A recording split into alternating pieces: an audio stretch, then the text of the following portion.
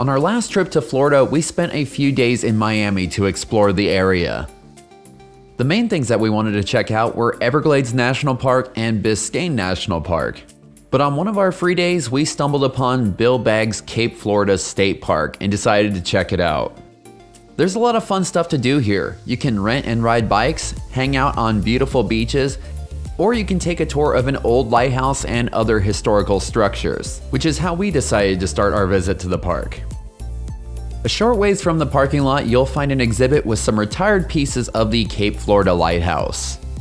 V and I have always been fascinated by lighthouses, so it was really cool to see these components and the roles that they played in its operation. From the gate, it is just a short walk to the lighthouse, and that's a good thing because you need to save your leg strength. Once you enter the 65-foot tall tower, you'll find yourself at the base of a 109-step spiral staircase. If you have a fear of heights, this could be a little bit tough for you, especially when you consider the fact that the stairs do sway a little bit as you walk up them.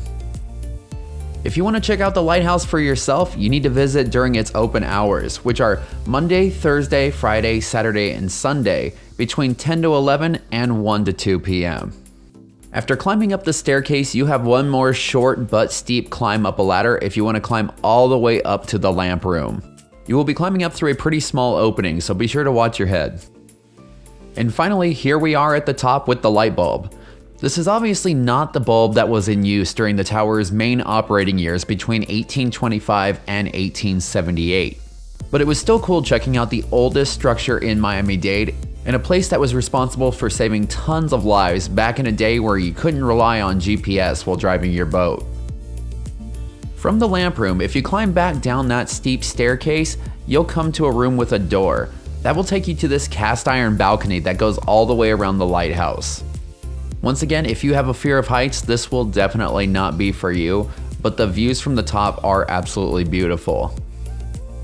Whoever built this lighthouse must have known what they were doing because it has survived almost 200 years of harsh weather and hurricanes and even attacks by Native Americans. After the lighthouse was deactivated in 1978, it fell on hard times and went through many years of neglect. But luckily, the state of Florida purchased it in 1966. They gave it some much needed love and even made it a part of the National Register of Historic Places. After leaving the lighthouse, we headed out to explore the area and we even saw a couple of trash pandas. The white sandy beaches here were pristine and I really wish we had more time to stop and relax here. If you like taking landscape photos, this is also a great spot to get a picture of the lighthouse.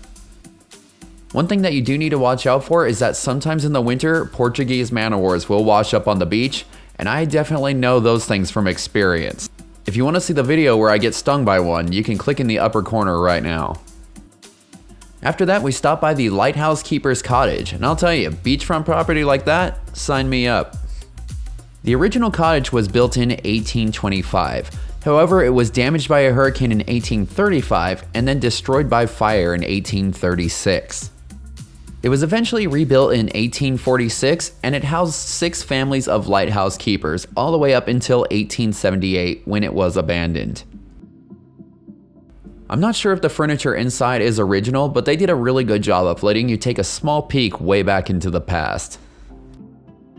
Speaking of the past, I'm sure glad that we have modern plumbing nowadays because these don't look too fun to use.